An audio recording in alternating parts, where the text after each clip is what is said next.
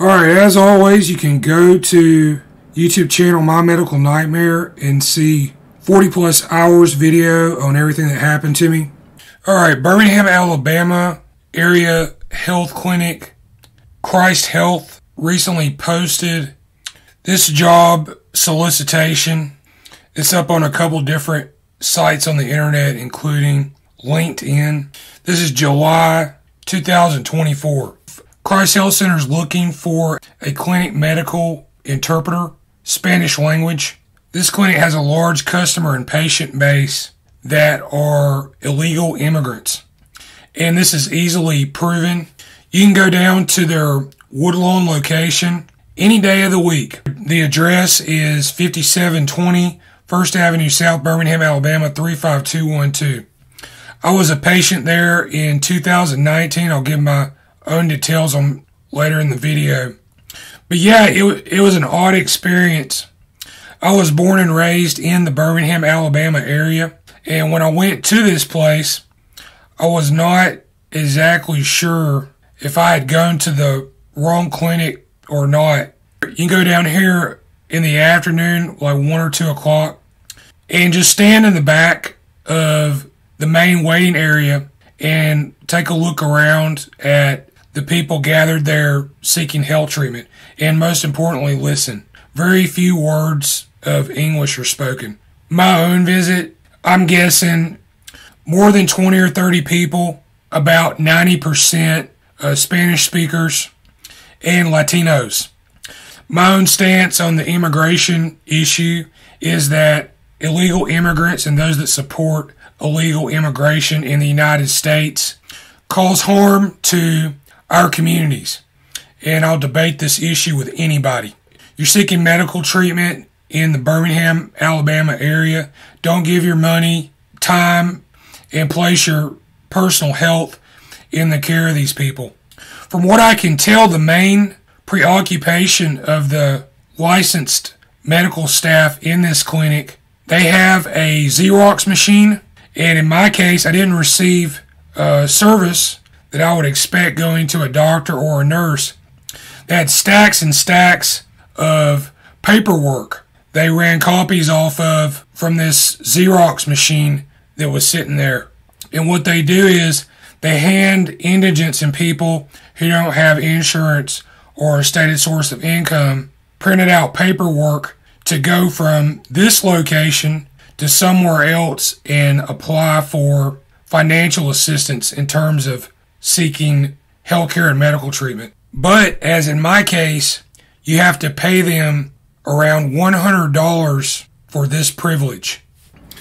I was a patient for Christ Health Center, Dr. Terry Daniel Smith, MD, as well as nurse practitioner Anna Musgraves in 2019. I had a broken skull injury and head trauma that I almost died from. The wound became infected with parasites as well as 3-inch long insects and worms that you can see in various x-rays, MRI, and CT that I had done. At the time I visited Christ Health Center, I was trying to get an MRI scan, and I had a lot of trouble doing this. I believe that some person involved in my healthcare and treatment may have gone to some length to deny me healthcare, specifically more detailed scans on this area, because days before the Christ Health visit, I went to the Ascension St. Vincent's East emergency department where I had a computed tomography scan of my head and cervical area of my neck. I was misdiagnosed in that scan. The radiologist and the doctors in the emergency room, they would not note an injury that I later found in the images. And I'll put them up here so everybody can see. My rundown of issues with Christ Health Center, Birmingham, Alabama. I believe I received no measurable level of service in my visit. I was charged the same amount of money, $110, to see the doctor and MD as the nurse, a nurse practitioner. Other medical practices around Birmingham, I paid roughly half of that price. Christ Health is partners with Ascension, St. Vincent's Hospital, and it looks like either Christ Health decided to ignore my injury or were ordered to ignore my injury. And I believe this is to protect the reputations and million-dollar salaries of the, quote, professionals, unquote, involved. I also believe it may have been patient dumped, and that's a violation of EMTALA, E-M-T-A-L-A, in the course of my seeking treatment. I was a self-pay patient, I had no insurance, and I could provide no stated source of income. Dr. Terry Daniel Smith, MD, outright refused to grant me a referral for an MRI. Just a few days later, I got that MRI. I had to pay cash out of pocket, and broken bone surrounded by infection shows up in that scan. Broken bone also shows up in the CT scan. He claims in his notes in my medical chart to have reviewed in detail. I was billed $50 for a hemoglobin blood test and electrocardiogram I never received. And yeah, I think taking money from people who don't have anything, such as myself, is obscene. Nurse Musgraves wrote in her report that she suspected psych etiology to explain my symptomology, and this is absolutely wrong. Broken skull bone is visible in the MRI, CT, and X-ray that I've had done. Nurse practitioner Anna Musgraves agreed to give a referral when I secured my MRI. So I had to go out and find another medical practice with the equipment who could do the scan. I was given 3 avenues of financial assistance to pursue, and all 3 of these led to dead ends. I did not qualify. This is for Ascension, Access to Care, Cooper Green Hospital, and UAB Hospital in Birmingham, Alabama.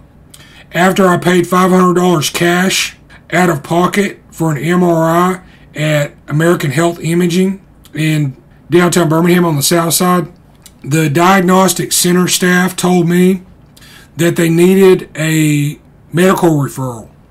I informed them to call Christ Health Center in Woodlawn. They were put on hold 15 minutes, and then someone, we don't know who, at Christ Health Center hung up the telephone. They backed out on giving that referral. I believe somebody didn't want me to get this MRI scan because it would show the truth of an injury that I was told I did not have.